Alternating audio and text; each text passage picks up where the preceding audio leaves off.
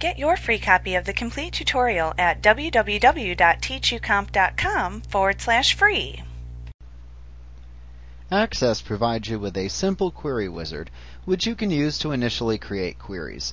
However, do not rely too heavily on this tool, as at some point you will inevitably have to create a query that is more complex than this tool allows. At some point, you must learn how to create a query in Query Design View versus using the wizard to create them. However, to create a simple query using the wizard, click Queries in the database container. Then click the New button in the database container, and this will launch the New Query dialog box, showing you the ways in which we can create queries. Select the Simple Query Wizard choice, and then click OK. In the first screen of the wizard, you must select the first table from which you will pull data by using the Table Queries drop-down. Notice that you can select fields from any query or table that has been created.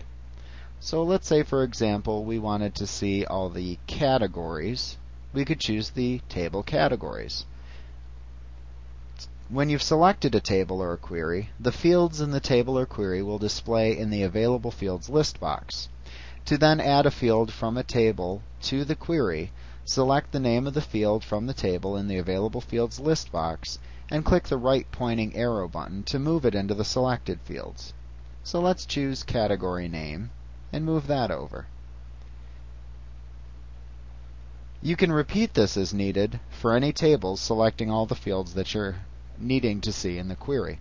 So let's say, in addition to categories, I also wanted to see the products and the product name.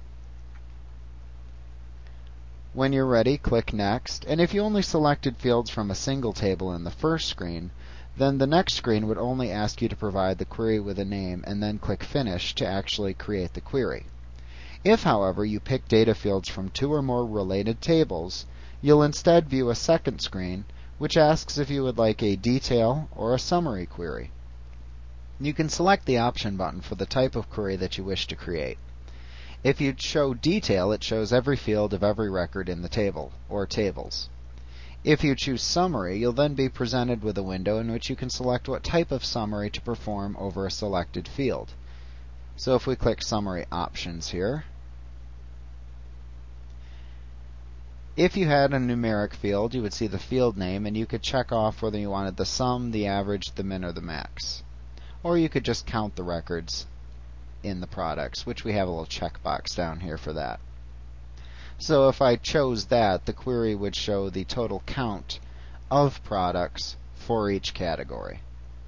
So let's say that I'd like to see that, so I just choose that checkbox, click OK. Click Next. You have to give it a name, which you may type into the text box at the top of the third screen, and then just click Finish. So that's how many products we have.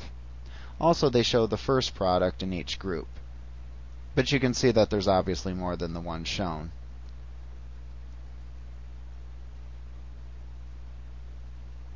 And when you're done, simply close it.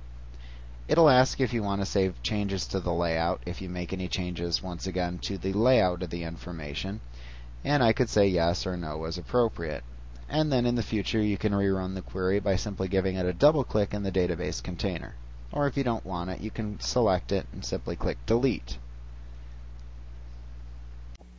Like what you see? Pick up your free copy of the complete tutorial at www.teachucomp.com/free.